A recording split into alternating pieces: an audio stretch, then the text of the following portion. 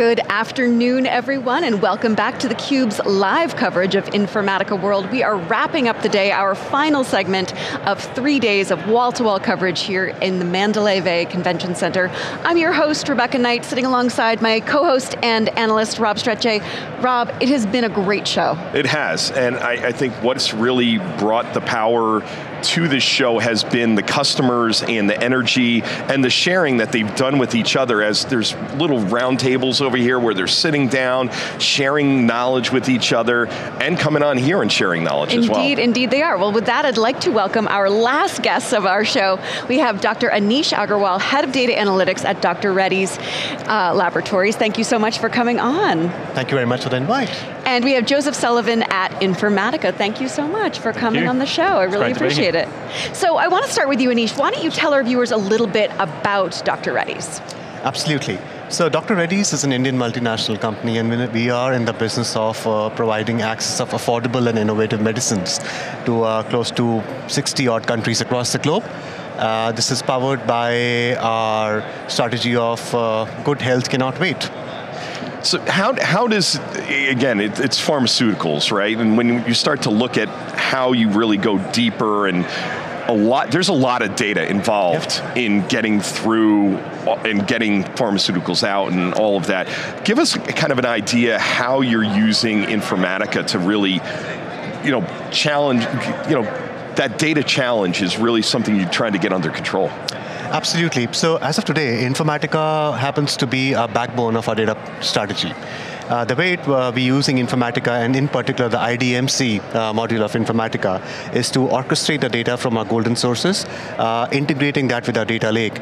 And then on top of that, we're using the Informatica data quality module to measure and test the data to ensure it is available to the business for running various scientific experiments, also for data science colleagues, and also lastly for the business to self-serve on the data requirements. Joseph, I want to bring you in here a little bit and to give our viewers really an overview of what you see as the changes in the pharmaceutical market and why, and what's driving organizations like Dr. Reddy's and other pharmas like it to rethink their data strategy. So, it's a great question, but I think that's probably a better one for Anish, being the expert in the industry, so I'd probably hand that one to Anish. Let me take that for you. Okay. So essentially, the pharmaceutical industry as of today is undergoing a massive shift, largely driven by three key optics. The first is the evolving regulatory requirements, where the regulators as of today want a forensic analysis of the data, which is underlying the development of each and every drug. That's one. The second is the evolving patient requirements, where today's requirement is more around targeted and personalized medicines. Now, that can only happen if we have data points to understand the patient's or a customer needs. And the third is the digital therapeutic side, where variables are trending, and the ability of variables to aggregate the data about an individual, about a human body, is immense. Think of it, if we have data points about each and every optic about an individual's body, whether it's temperature, pulse rate, heart rate, and there could be many other optics which can be aggregated. The ability of a pharma company to apparently design a customized or a personalized solution is immense. So, Joseph, I think we were talking beforehand, and how Informatica has really partnered with Dr. Reddy's is around multiple different facets of it. And I think you were saying something that they were doing governance in a particular way, or... Yeah, it's really quite fascinating, and so Dr. Reddy's are our largest customer in APJ, so they're our largest customer of the IDMC cloud.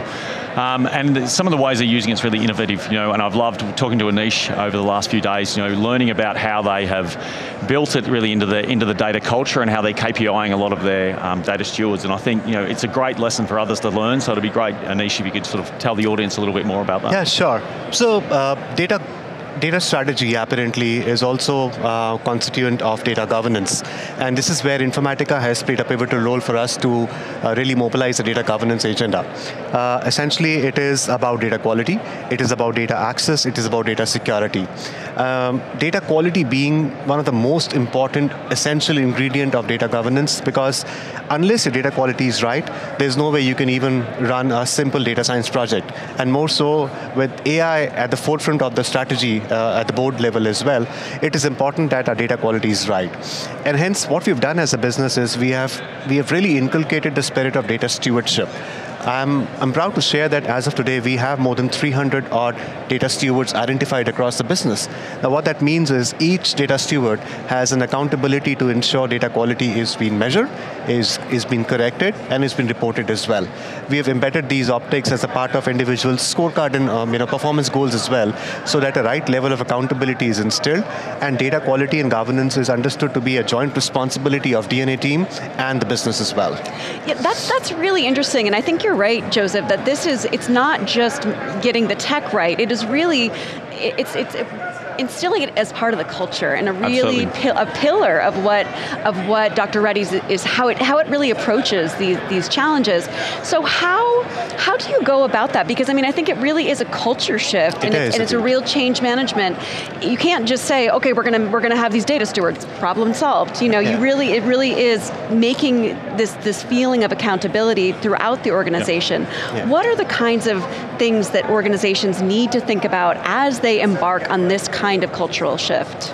See, first and foremost, we took an approach which actually worked well for us, and that was, if I was to tell you, I can help you solve a problem which you face day to day, and this is largely related to data. Trust me, your acceptance will be far better versus simply telling you, you know what, starting tomorrow, there's something else in addition to your core job that you will be required to do. Right? And that's what we did. We set up a joint consultation with all the data stewards, and we took a step back and asked them, what are the chronic data issues that you face on a day-to-day basis, which you would want us to partner with you and help you solve? And that's where it really got exciting. We had a list of almost 100 odd such instances or problems which they wanted us to solve for them. And when we did a double click on all these problems, what we understood was these are largely the data quality related issues. And hence, we wanted to make sure that it is not just about acceptance of a problem. We are also ensuring that data stewardship is not by nomination, but by qualification. What we did was, we wanted to make sure data stewards have understanding of the governance framework, and we particularly designed an e-learning module for them, which they have to complete, and this e-learning module gave them a good understanding of the optics around data governance, their roles and responsibilities, what is it that they need to do on a day-to-day basis, what help do they have available in case they get stuck. So overall, from a change management standpoint, we wanted to make sure that we look at three key aspects. One is awareness, second is clarity, and third is motivation. So I think one of the big things that when I look at pharmaceuticals, obviously they're regulated around the world. There's got to be trust in the data. How do you really examine trust in the data that you're bringing? Because again, it's great to have stewards and stuff like that, and they have to be responsible for that, but again, they're just doing with what they can with the data. That's a good question. And in my view, trust in data is a derivative of transparency. Now, it is very easy for a data and analytics team to simply go back to the business and give them and offer them a set of data. And this is where the challenge lies. What we have taken as an approach is, we instill trust by giving an information which is where the data has originated from, what is the data source, what is the quality of the data, when was the data last refreshed. So it is about sharing the characteristics of the data with the business. And once the business sees all these optics about data, there's definitely an enhanced trust, because they see the currency of the data, how current the data is, they see when was it last refreshed, and they also have ability to see where is the data source from. And last but not the least, and most important optic, is they know what is the quality of the data. And this is where Informatica really added a significant value on our overall agenda of embedding greater trust. Yeah, and Joseph, how do you see this? Because you're seeing it more from an APJ-wide perspective. How do you see this not only in the pharmaceuticals, but across different industries within your patch there? We're certainly seeing a maturity in the market, and the reason I love talking to Anish about this is their level of maturity and the advancement of them is very far along. Where in APJ in particular, we have these different levels. You get some very early stage of this where people are more around the integration, and then we've got really advanced customers that have being able to not only build it into the culture and track that and build the KPIs around it, but also one of the great things that I love about Dr. Reddy's is the way that you've been able to calculate the value of this and what the return to the business is, because that's really where a lot of organisations struggle.